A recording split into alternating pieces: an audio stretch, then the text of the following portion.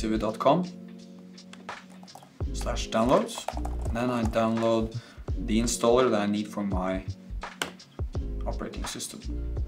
And in the meantime, while that is downloading, we can also take a look at our graphic drivers. So in my case, that is NVIDIA. Before we start installing Zivid Studio, it's important that our GPU drivers are up to date. On the Zivid knowledge base, we can find more information about how to install the software, how to use the tools, and so on.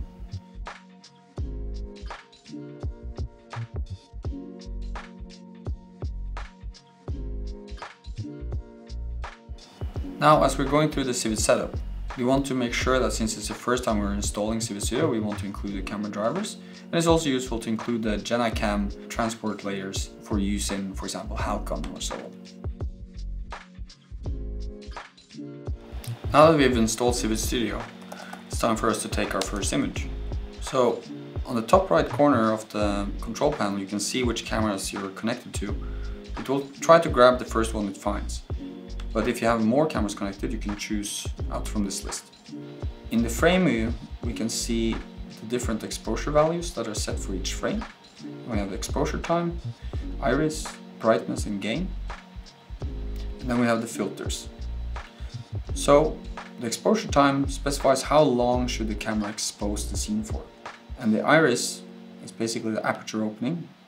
The smaller the iris, the smaller the aperture opening. And the brightness is how much light does the projector send out. And the gain is basically the ISO of the camera. In the filters, we have the contrast filter, which defines how much singlet noise we allow to be included into our point cloud. We can turn on the Gaussian filter, which will try to smooth out a little bit of noise and disturbances. And then we have the outlier filter, which removes points that are outside of a specific range. In this case, it's 5 millimeters. We can set that to 1. Then we have the reflection filter, which will help us deal with interreflections and so on from shiny objects. The final one is the saturation filter, which is basically removing points that are oversaturated. Now, I like to start off with the assisted mode, where it will try to analyze the scene and get the capture with the best settings I can find. So first I need to specify how much time I want the camera to spend when it takes an image. So in my case, let's say I want to use 2 seconds. And then I click Analyze and Capture. And first it will train the scene, and then it will suggest a couple of frames for me that it will use.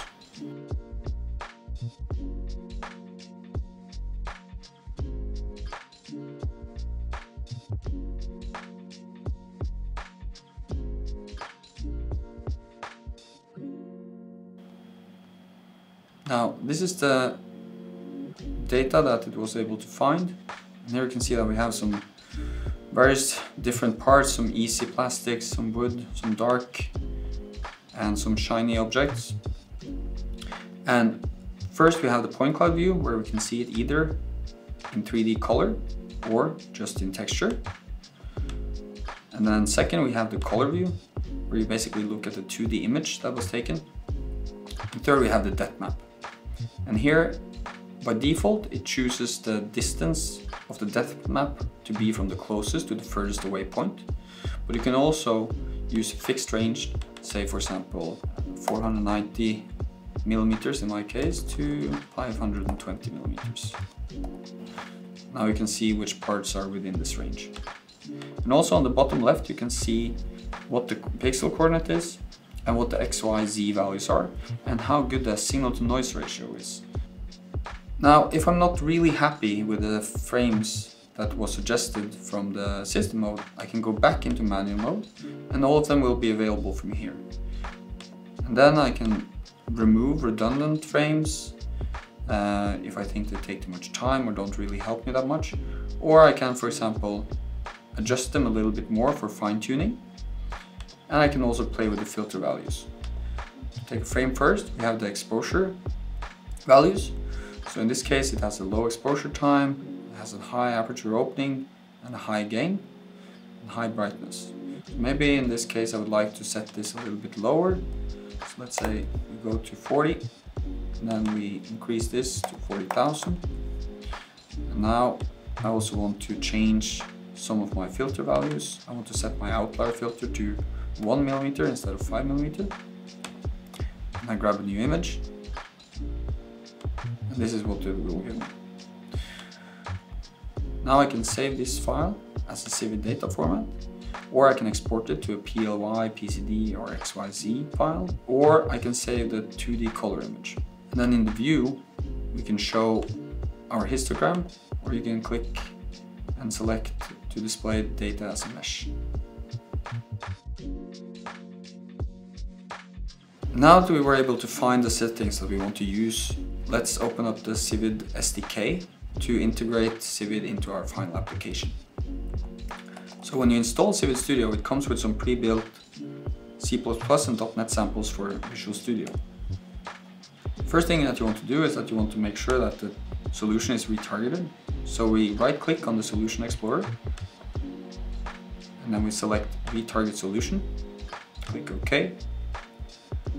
And then we want to select one sample that we want to use. In my case, I want to use the sample capture with visualizing the 3D point cloud.